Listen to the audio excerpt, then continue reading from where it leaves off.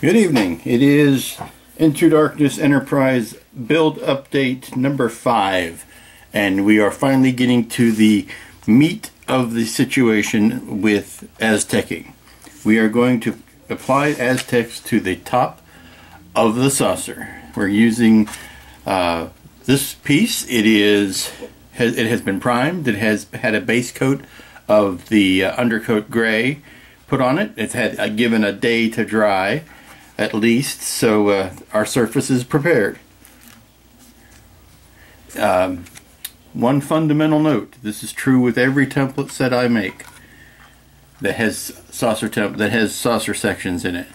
One pie slice, one here, is equal to 2 of these. There are pluses and minuses. You'll hear me say positive and negative a lot. There are positive and negative shapes in each pie slice that translate directly to how they go down on the saucer. Now you can start anywhere you'd like. I have a superstition, a tradition if you will. I always do the front 2 sections, right down the center, right in front of the bridge. And it's a simple question of picking a side and staying with the pattern. This pattern, I'm sad to say, it does not show up very well black on the camera, but hopefully you'll get a gist of it as it goes along. I am using, before I get too far into it, let me grab the... Now I designed these templates to mimic what is in the instructions. People have questioned as to whether or not those are authentic or not. Probably they're not. They're probably close enough, and they're close enough for me. It was a CG file of a mesh wrapped around a CG model. Depending on which filters and which layers they turned on, it could look different at any given time. So I'm sticking to what is in the instructions. It'll give you a good two-tone pattern. Build on that pattern with more levels of complexity if you want. You can use 2 colors that are very close together, so you don't see a lot of differences in the pattern until you look at it in a light.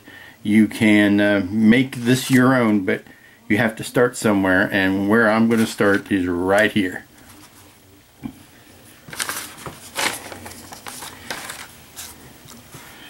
The bottom piece.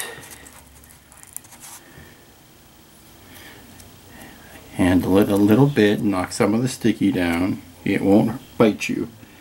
Now this piece here goes, and I want to make sure that it is in camera. It goes all the way out past the edge, past the beacon. It sits on the edge of the saucer. And all I'm doing is lightly poking that, moving it into place, and tapping it down. I am not putting a ton of pressure on it. The vinyl is good enough, it will stick by itself. Now, to follow what we're doing, if you can see here, what we're doing is this darker pattern right here. There's this, you notice there's a darker gray and a lighter gray. I'm interested in putting the darker gray down on this next piece of hull plating, which means it is this dancing man shape, tulip shape, Aztec shape, whatever you want to call them, plus the 2 tiny little feet here. So what I'm doing is simply plucking those up.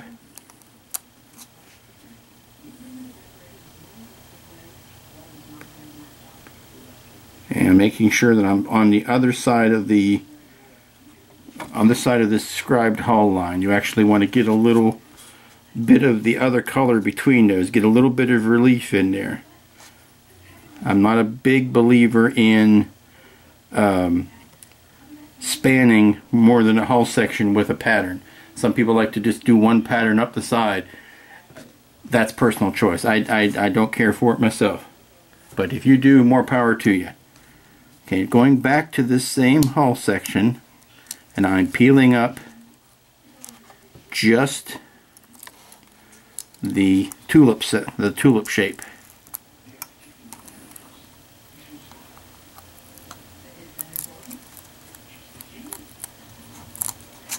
Okay, that's the guy. Officer, that's the guy. Okay, and I'm just doing a little bit of this and that, a little bit of sleight of hand. I'll use the X-Acto on the tip in the center. And this has to be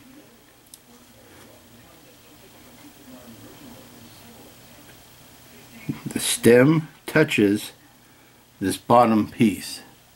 I mean, it goes down to that hull line. It does not touch the piece, but it goes down to that hull line and it sits in the center.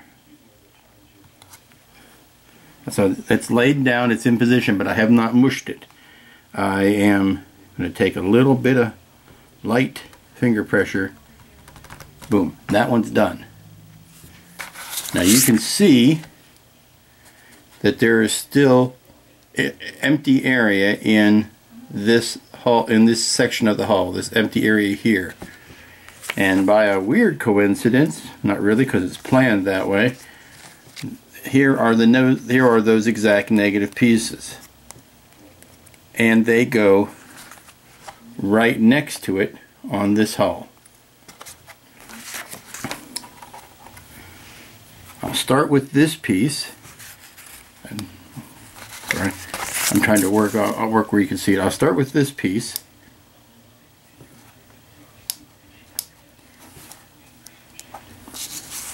Again, do a little handling. And it's important that this piece right here lines up with this piece. Again, we know that it sits on the curve of this inscribed line. It extends all the way over to its corresponding gap right there, and you could start there if you'd like. Make sure that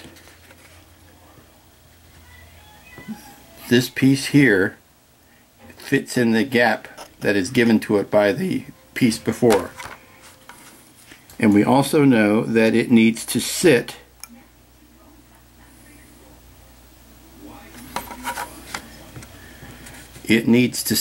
on this hull line.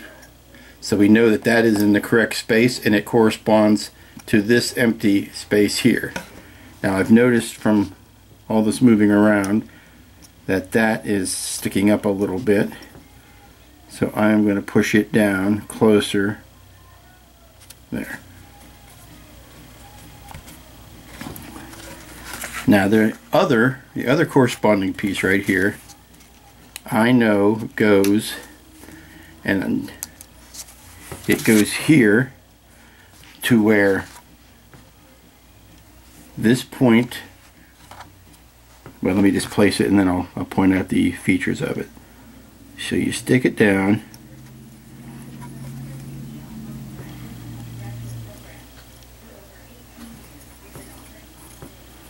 move it a tiny bit. You can also use toothpicks to move these around rather than X-Actos if you are skittish about nicking the paint, but I've been doing this enough that I'm pretty adept at handling the X-Acto until I cut myself and embarrass myself. Again, you can see that this bottom line sits completely against this scribed line, and that this point here should end at the end of this this hull line here, this grid line. Ooh, grid lines. Grid line? That is a worship word. You will not speak it.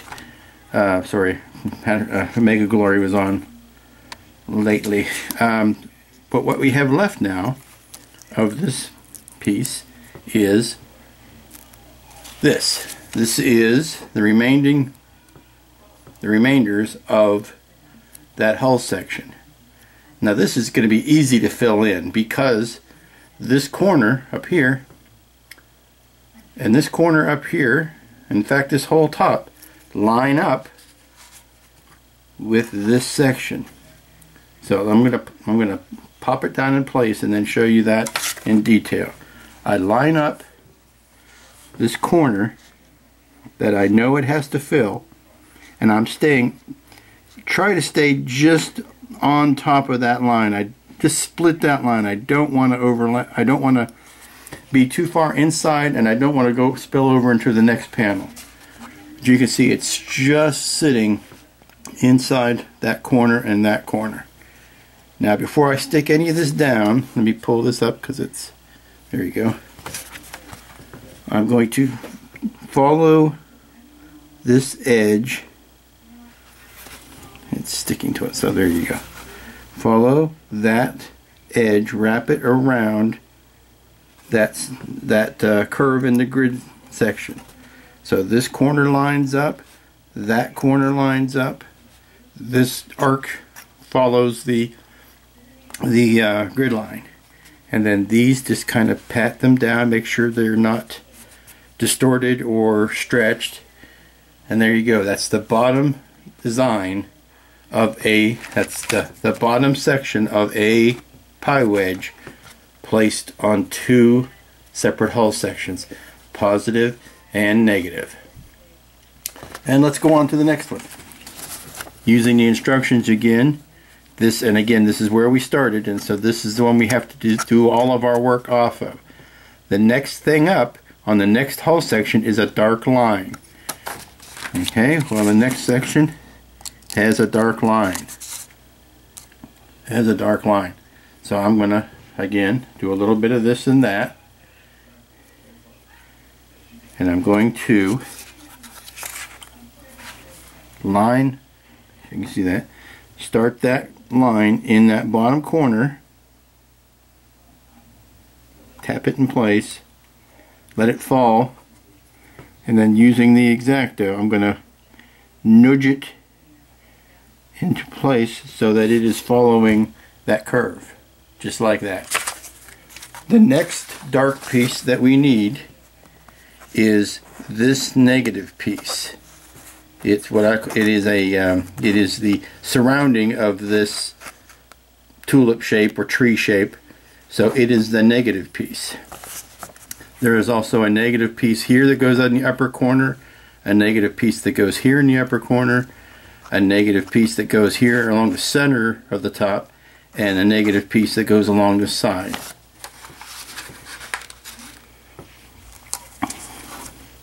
So the next negative piece that I want is this one. Now we don't have a corner to line this up against. So it's possible, it's possible that we're going to have to end up repositioning this. So it's doubly important not to use too much pressure when you put it down. I know that it goes right about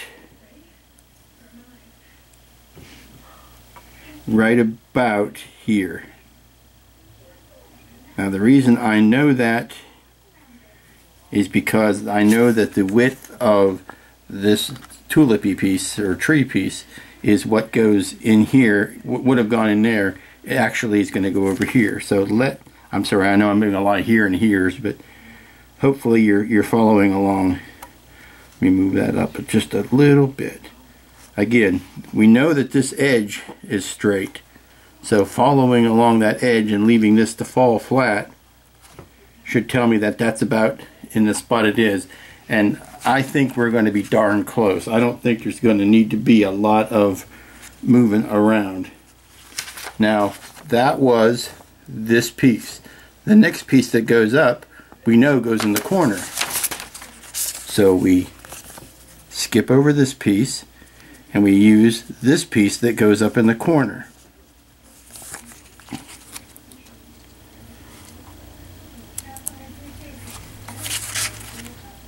So if that piece goes in the corner,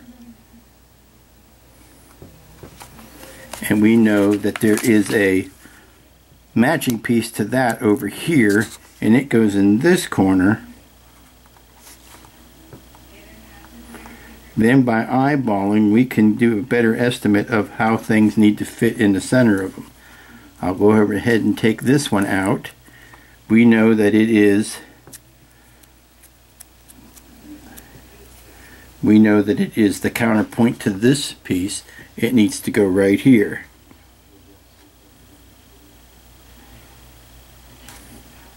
See how we're starting to form the negative shape of the tulip there? This piece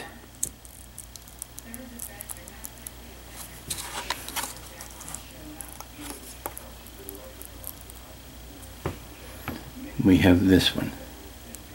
Put this out of the way. This piece corresponds to this dark piece right here. And we know that the top of that, the stem of that, needs to touch in the center, needs to touch that grid line.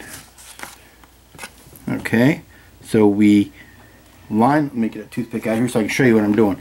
We line this up in such a way that this piece here fills in between these on both sides, so we know that that's in the right position. We know that this is touching the grid, touches the arc of the grid line, and you just lay that flat. Now from that I could tell that that's lining up, but this arm to come down to the hair. There you go. See, I told you we had that in the right spot. This creates a negative condition right here, here, and here. Same here, here, and here. So guess what goes on this panel? Well, the positives that we have left from that same panel go there. And we'll start with this piece that we know has to line up against this gap.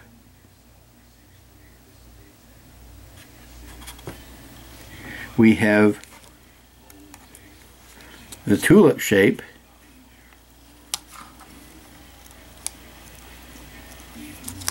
Pull this up.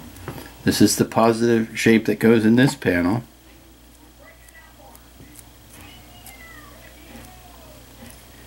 And it needs to go in such a way that lines up with the gap here. This gap right here that tells us the length or the thickness. Plus we know that this piece has to leave a gap this wide right here. So what I'm doing is I'm simply going to lay it down and I'm dragging it across the hull, eyeballing it centered. I want this point to line up with the gap. I want these 2 points to touch each other.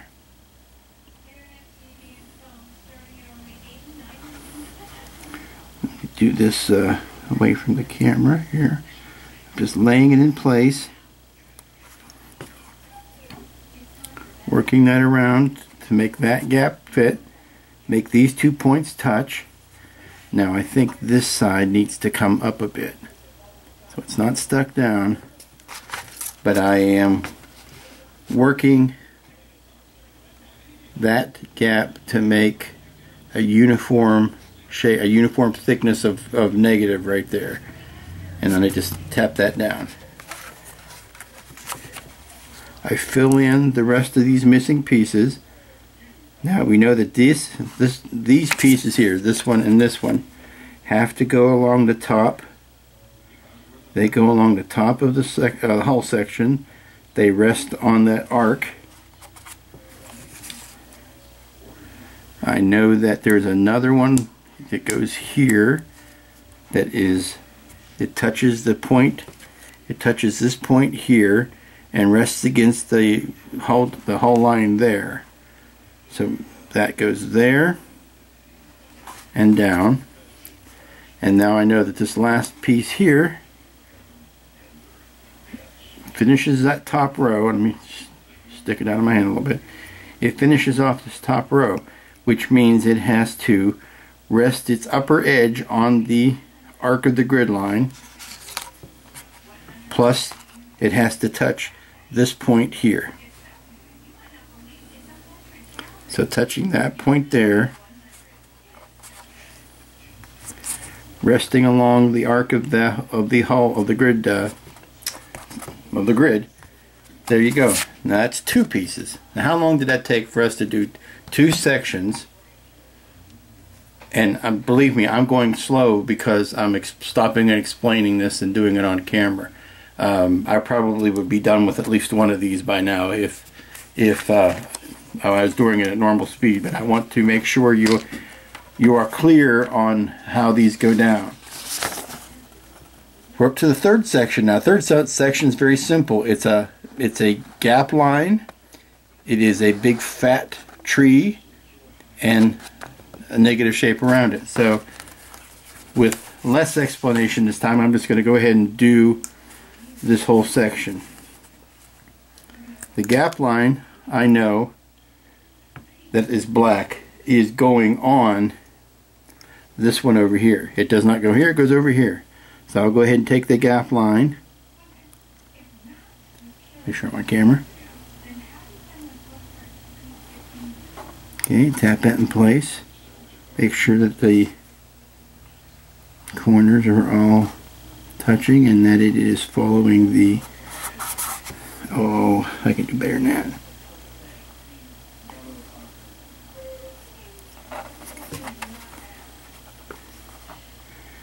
And I'm not trying to show off, but when I'm pulling these things up to replace them, I'm not getting any paint pull up.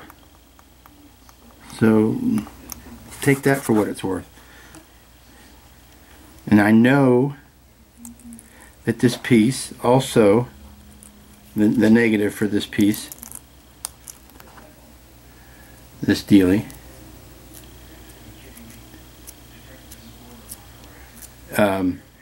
I know that it fills the top of the hull plate section. It goes up to the corner, goes around the top arc and goes in that corner. It completely fills the remainder of this hull section.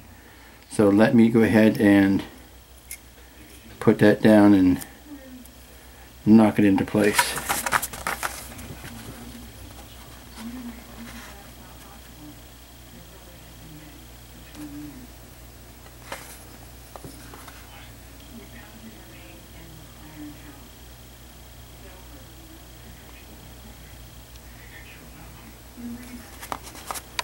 Okay, so now we know from what we've done there that by the time comes to pull off the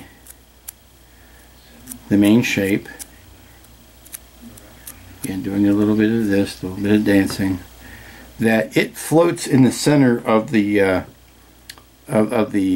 hull section. It does not touch any of the sides except here and here. Those are the only 2 edges that touch the sides. It doesn't run along the top, it doesn't run along the bottom. But you can tell by looking at the gap from this point to this point where it needs to line up. And I simply line that up on, I need to lay this down. I'm not used to holding it up in the air. So I line that up there, more or less lay it flat. I have not touched anything down yet. It's lined up between this point and this point. I'm looking at making making an even space between the bottom of this shape and the arc of the hull section. So it needs to go down just a wee bit. More or less leaving the vinyl flat will take care of it. And you see how it doesn't go to the top of the hull section here. There's that little bit of space there. And there's 3 sections. 3 sections done. We just did this one. So the next one up is this. Now the next one up here, since I like putting down the sometimes I like putting down the section that has the most of the masking in it. I'll work like, you know, crisscross back and forth.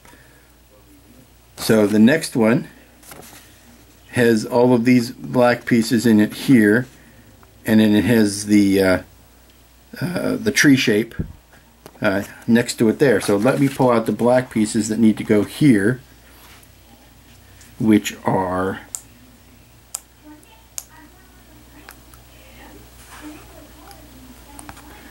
okay, there's the corner piece.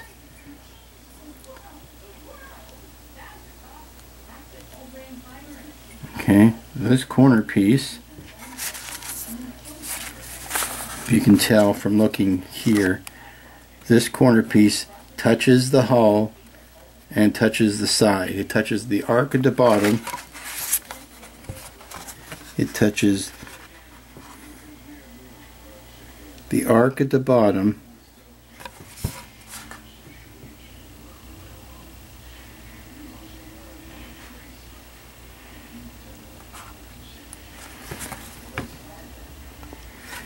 Touches the arc at the bottom, and it touches the edge of the plate there. Sorry, the edge of the plate there, and it touches the bottom there. So I'll go ahead and put the corresponding one on next. And it goes exactly the same way. It touches that. And you'll notice something also. Not only does it touch that and this, but it also lines up with these pieces, and this line here lines up, that line here lines up. So those two are on.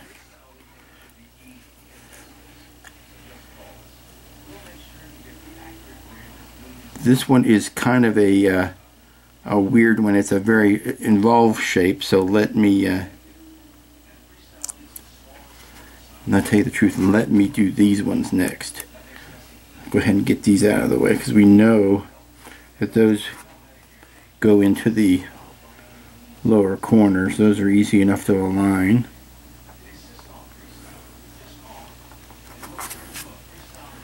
Okay, now see how complicated, from there, how complicated this shape is.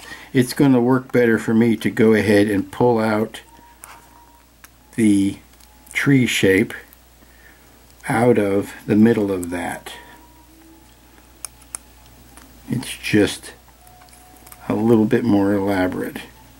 And again, there are, I include an extra pie wedge, so if you ever rip a shape, hopefully you will only rip one of each, because if you ever rip or stretch anything, look for the extra one on the sheet and use that. See, this is and you can tell the pieces are getting thinner and thinner the smaller they get.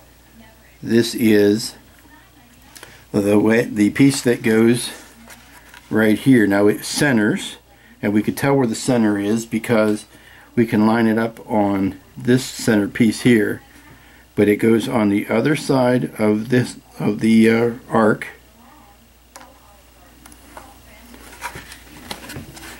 The arm comes down, the arm comes down so that it matches where either side of where that piece lands, and it does the same thing over here. Now it's possible when the time comes we might need to pick that up and reposition it a tiny bit to line up over here, but for right now all is well.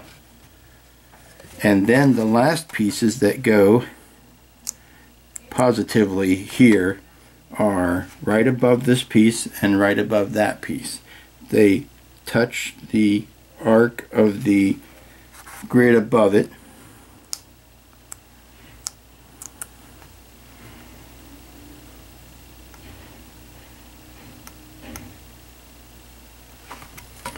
Okay, now looking at this, you can see maybe that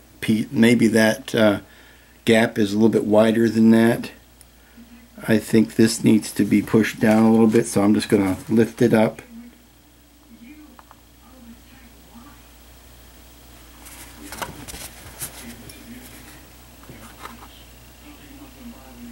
And I push it down so that these gaps are equal. Now you can see what the piece that I had left, why that might have been tough to pull all off at once. and why I chose to take the smaller pieces out of the middle of it. See, left by itself, it's kind of an odd shape to deal with. Sorry, left by itself, it's kind of an odd shape to deal with. So I felt it easier to remove pieces out of the center of it so that this would lift off easier as one piece. Okay, so the good thing about this is we know it lines up with these top corners and this top edge, and these corners all line up with the top of the hull section. I know I sound like I'm repeating myself, but sometimes you just have to do it over and over until it becomes second nature. So I'm going to line this up with the top corner. You see, I know that corner is a constant. That constant has not changed, but I can tell by how much space this took up that maybe that arm needs to move up a little bit so that they line up. So I just pick that up and move it up so that these 2 points line up better. And then we know that that lines up in that corner. And that lines up with the arc of the sensor hull. So these should all be, this looks like it might want to be a little bit more curvy. So let's move that up. Yeah. Okay, and look how quick we got another 2 sections done. Now the shapes start getting smaller and it starts getting a little bit more interesting as we go up. Okay, the piece that I want next is, it starts to wrap around the phaser bank here. I want this strip to go to the bottom of this piece. So this is a single strip.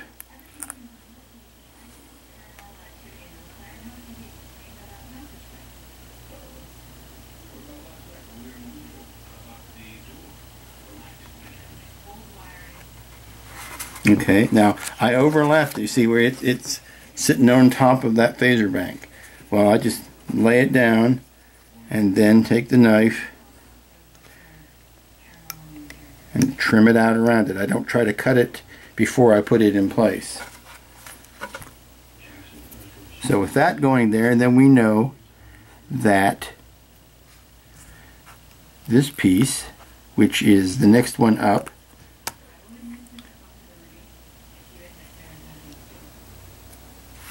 we know, or hopefully we have learned by now, that it needs to be on this panel, but it needs to be the thickness of that piece. So I pick a point that is the thickness of that piece,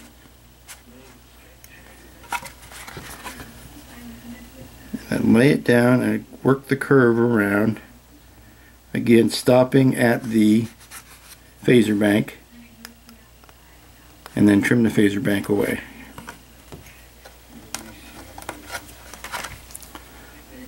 Okay, just working our way up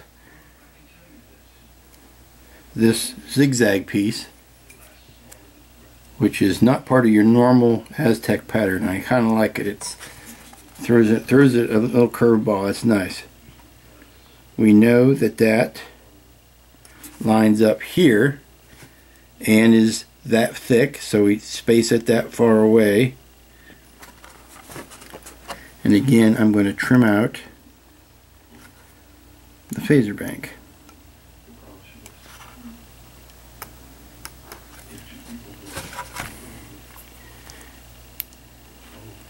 I'm going to cheat and jump ahead just for 1 second because I want to show you something. The third piece up, I mean, not the very next piece on the pattern, but the piece, excuse me, the piece after that is the one that goes at the top of the hull section, and we know because it has those, again, it fits in the top corners of both of those, plus follows, the top follows that same arc. But what it gives me negatively is what I want you to see.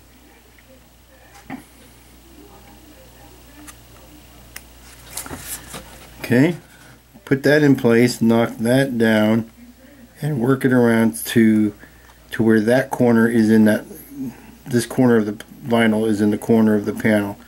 Might need to push it in just a little bit. But you can see the negative shape that this gives me. This is exactly what I need to place. It gives me all the guide I need to place the piece here that would otherwise be kind of floating in the center. I know that it has to line up with this gap right here. So that gives me a good starting place.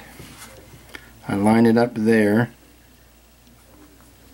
Oops. Easier said than done. I line it up there.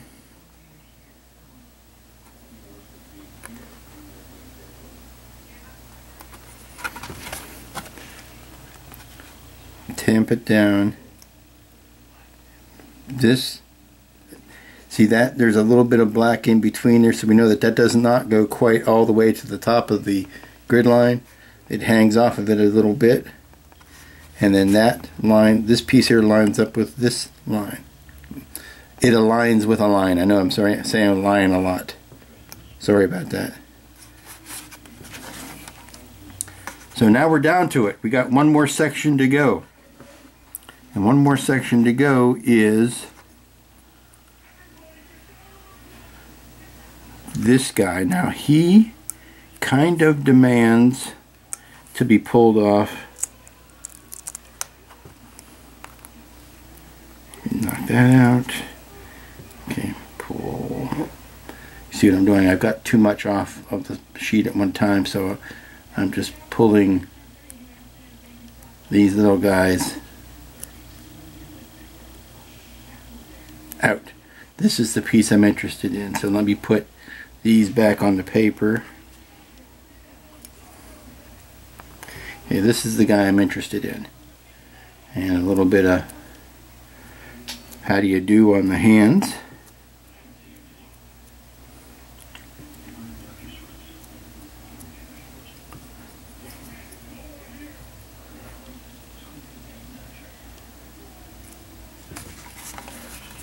Okay.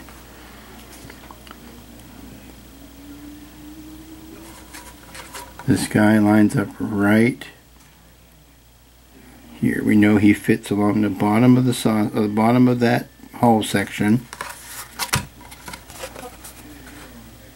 Fills that in. Now we've got a little spotlight bump there to worry about. I'm going to just mash it over top of that.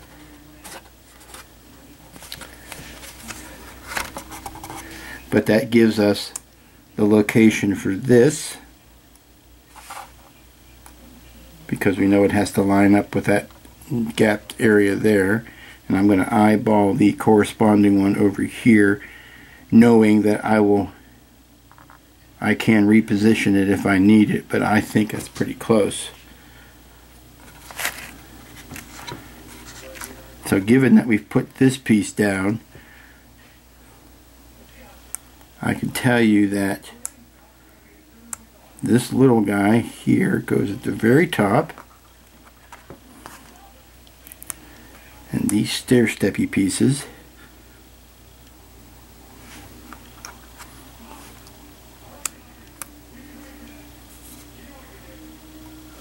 may go on either side, which leaves that piece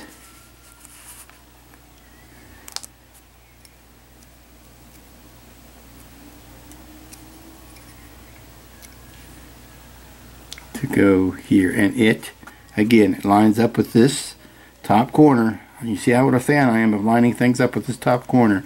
Top corner there lines up, top corner there lines up.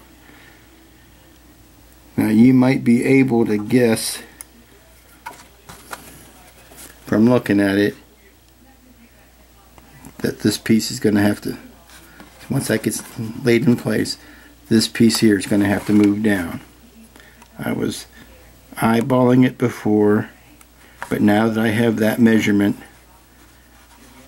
I could pick it up, move it back into place, and from that I can pretty much tell that this one also is going to have to get moved down. Now as I go and complete the rest of it, I might have to end up coming back and readjusting these ones once I do. I'm going to work this way around it till I get to this back piece, till I get to this gap, and then I'm going to work from here back around till I get to gap. I'm just going to start in the center and move out that way. I don't mean to confuse you. I'm not going to go this. I'm going to go these two, and then come back and do these two. I didn't mean to say that I was going to do like this one, and then this one, and then that one, and then that one. But that's a piece, and I got nothing left on the paper. That's a piece of pie wedge, and it got 2 pieces of hull section. And it's a simple matter of rinse and repeat.